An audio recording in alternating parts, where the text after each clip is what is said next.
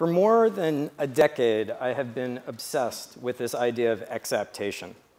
Exaptation is a concept from evolutionary biology, and it's when something that originally evolved because of one set of survival advantages gets serendipitously co-opted for something completely different and thrives there. The quintessential example is birds' feathers. Feathers originally evolved because they kept animals warm. They trapped a lot of air, and air is a good insulator. If you're an animal with a lot of feathers, trapping a lot of air, and a predator chases you off a cliff, instead of plummeting down and dying, you might flutter down and survive. And that means you get to reproduce, and you give time for those feathers, many generations, to evolve into something completely different, like flight. So flight is a serendipitous exaptation of warmth. Think about that the next time you zip up your down jacket. Now, why am I so obsessed with this? I'm not a biologist. I'm a software architect. And I'm not particularly interested in flight. What I am interested in is how people have good ideas. And I think that exaptation holds the key. I think that exaptation is not just a biological phenomenon, but it's a cognitive one. And that most of those big aha moments of innovation are moments when somebody realizes, often serendipitously, that something they thought only applied in one context can actually be applied somewhere else. Harvard University created the astronomical medicine team after the serendipitous discovery that the 3D imaging techniques that doctors use to explore a brain, if applied at a vastly different scale, can help astronomers explore a supernova. This is just one example of mental exaptations, and history is replete with these sorts of anecdotes, and I like to tell them, but what I don't like is how prominently serendipity plays a role in these equations. That's why for the last 6 years, my team's been working on developing the right set of tools, the right conditions, the right environment in which mental exaptations can flourish. We believe that by understanding how good ideas happen, we can create virtual software environments that help people have more of them. Over the next few minutes, we'll listen to what it sounds like when new ideas are born, and not born just from serendipity, but from intentional facilitation, from a set of interactions that I believe can be optimized, can scale, and when scaled, can dramatically change the way innovation happens today. A couple weeks ago, I set up a meeting between these two people. Dr. Christoph Diaz, PhD scientist who lives in Boston and is a program manager at Cohen Veterans Biosciences that's doing research on post-traumatic stress disorder. And somebody some of you may recognize, he's here in the audience today, Dr. David Vishnoff, Associate Professor of Religious Studies right here at OU, specializing in Islamic hermeneutics. These people had never met before, and I didn't set up this meeting because they particularly wanted to meet. In fact, you can listen to Christoph just before the meeting. Any idea what you and David Vishnoff have in common? Besides, we both went to Fez. Do I have the right one, like professor in like Islam studies and things like that? Christoph has no idea why I've set up this meeting, and I can assure you that it's not because they had both been to Fez. What they had in common is that over the last year, they had both participated in an experimental new platform my team's been developing called the Cognitive Network. It's like a social network because it connects people together, but it's not about being social. It's about facilitating thought.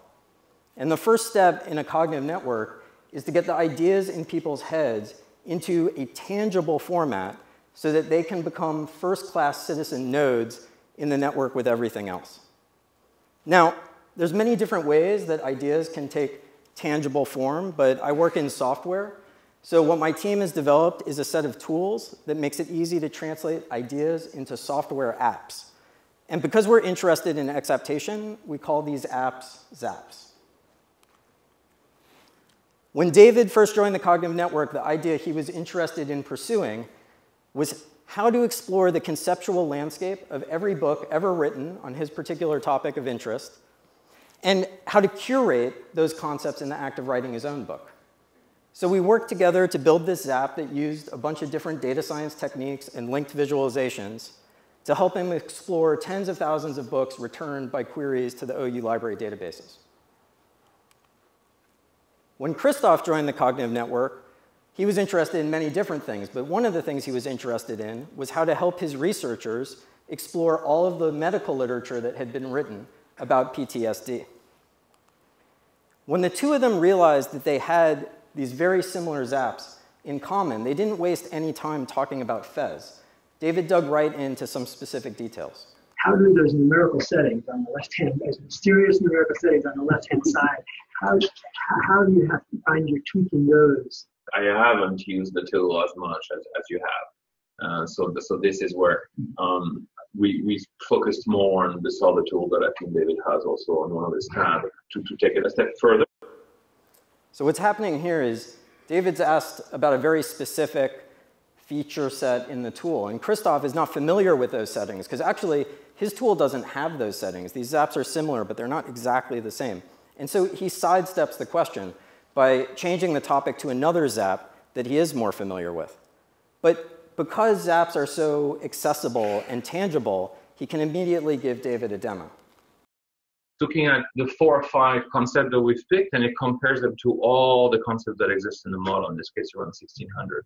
And it's looking at what path exists, if any, between the concept that you chose and all of them that are in the model. Just to give an example, if you pick up this one, you see how do you go from dopamine to this other concept.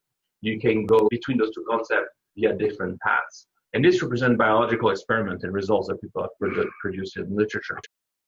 Now there's something subtle that's happening here, so I need to point it out, but it's important because it gets right to the heart of one of the biggest challenges of cross-disciplinary collaboration, and that's domain-specific languages. When two experts from different domains come together, they're rarely using the same language, even if it sounds like they're using the same words. I've watched Christoph give this demo many, many times, and I've never heard him use the word concept. He always uses the word entity. But when he gives the demo to David, he uses the word concept 5 times in 30 seconds. And that's because he knows what he and David have in common, which are zaps around concept mapping. And so he intuitively finds a set of terminology that he thinks has the best chance of resonating with David. And David, in response, is able to use Christoph's zap as a prop for his own communication to be in terms that he thinks will resonate most with Christoph.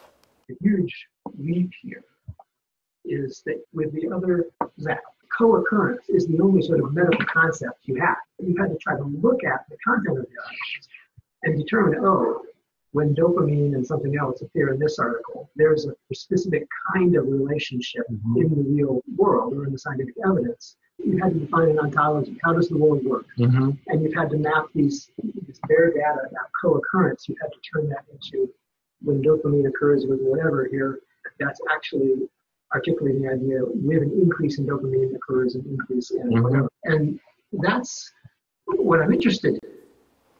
When a religious studies professor starts a sentence talking about dopamine and then ends it with, that's what I'm interested in, that's when I get really excited. And just like Christoph had moved the conversation in a different direction by bringing in a secondary zap, David then moves the conversation in a different direction now that they know how to communicate by bringing in some of his latest work.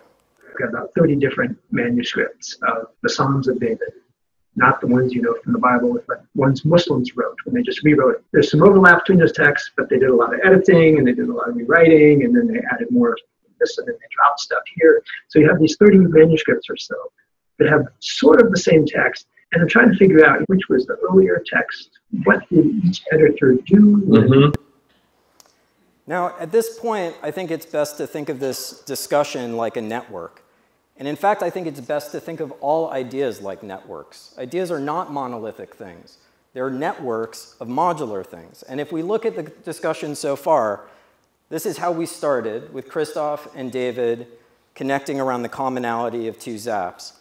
Then Christoph brought in another zap that had a little bit less in common with the others. And David brought in a project that also had less in common. And this introduces a concept that I like to call exaptation distance, which is, I think there's an optimal distance between ideas to promote exaptation.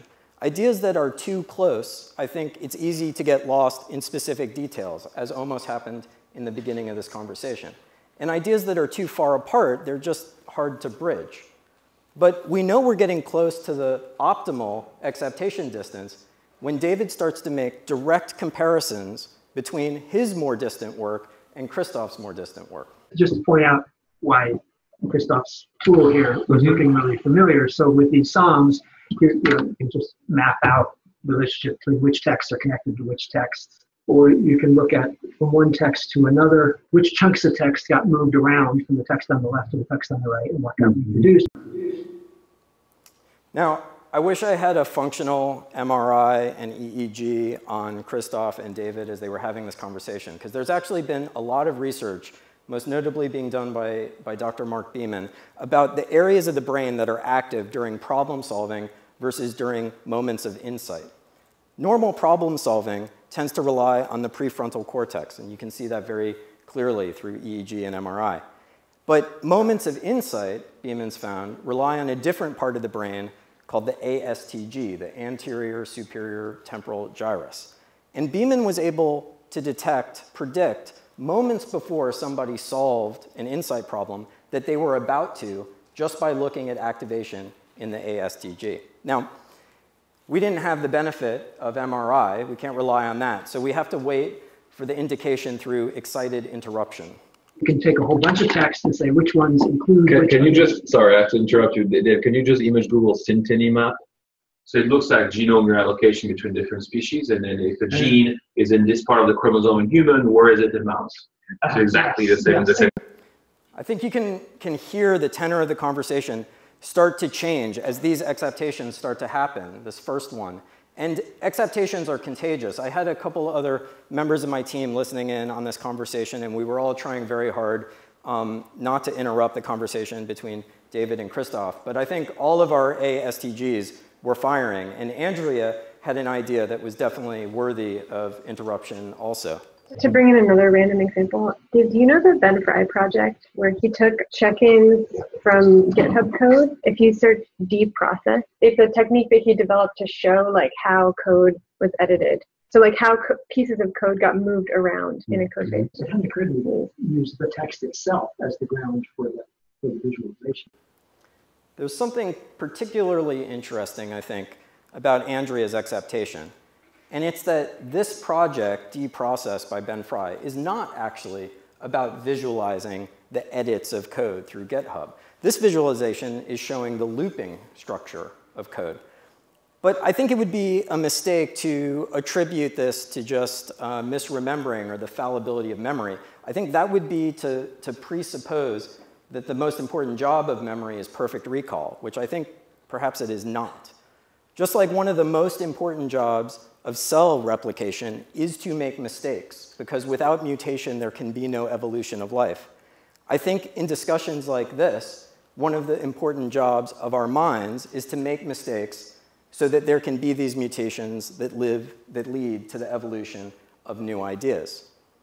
I actually don't think that Andrea's misremembering Deprocess. I think she's just already synthesizing a number of different projects that she does know about, of which there are many visualizations about edits in GitHub, into this idea of this exaptation, which has actually led to perhaps the most tangible step forward for David displaying his own work. He says at the end, oh, it never occurred to me that I could use the text itself as the ground for the visualization. So look at what these exaptations are doing to our idea network. Christoph's bringing in this idea from genetics. Andrea's bringing in the work of another designer that she's familiar with. One thing that's important about this is that everything's grounded in very tangible artifacts. And that's important because conversations like this can easily spiral up and up into pie-in-the-sky ideas so vague as to not be actionable. But in our idea network, things are actually moving in the other direction. They're becoming more and more tangible. And with a little bit more discussion, David comes up with a very concrete idea for a new Zap. If Christoph's Zap, if I could get a blank copy of that with, let's say, a set of Arabic texts as this data set, all I need is two things. One is where do I enter a little piece of information when I've read a text? And then the place where I can customize the nature of the relationships, define relationships, right? Those are the only two things I need to be able to do, and use that Zap. It could even be just my way of keeping notes Yeah. that finally will result in my book. Yeah. Right. But if I'm doing a lot of work over a 10-year project to write a book, I'm going to have notes in one format or another. It better not just be this time around 3x5 cards or a long Word document. Sure, sure. If I can take my notes in this kind of environment where I will then be able to use those notes in new ways, that's really intriguing. So what started as a somewhat awkward introduction between two strangers has now led to a very concrete idea for a new sort of note-taking research tool. And that idea actually has 90% of its groundwork already laid in work that's been done in other Zaps. Now, I'm not sharing this discussion with you because I think it's the only time discussions has led to new ideas. People have exciting discussions that lead to new ideas all the time, all over the place, in all sorts of environments. But what I do think is new is the idea of using the lens of exaptation to look at ideas as networks so that we can actively facilitate innovation, and we can facilitate it in a way that can scale. If there's one thing that technology is extremely good at doing today, it's building large-scale networks in very short periods of time. Over the next year, Christoph and I are working with Cohen Veterans Biosciences to build a cognitive network that will help the mental exaptations of all of the researchers working on the hard problem of post-traumatic stress disorder. David's going to continue building Zaps for his own research, and my team's working hard to create a widespread open version of the cognitive network that anyone can join.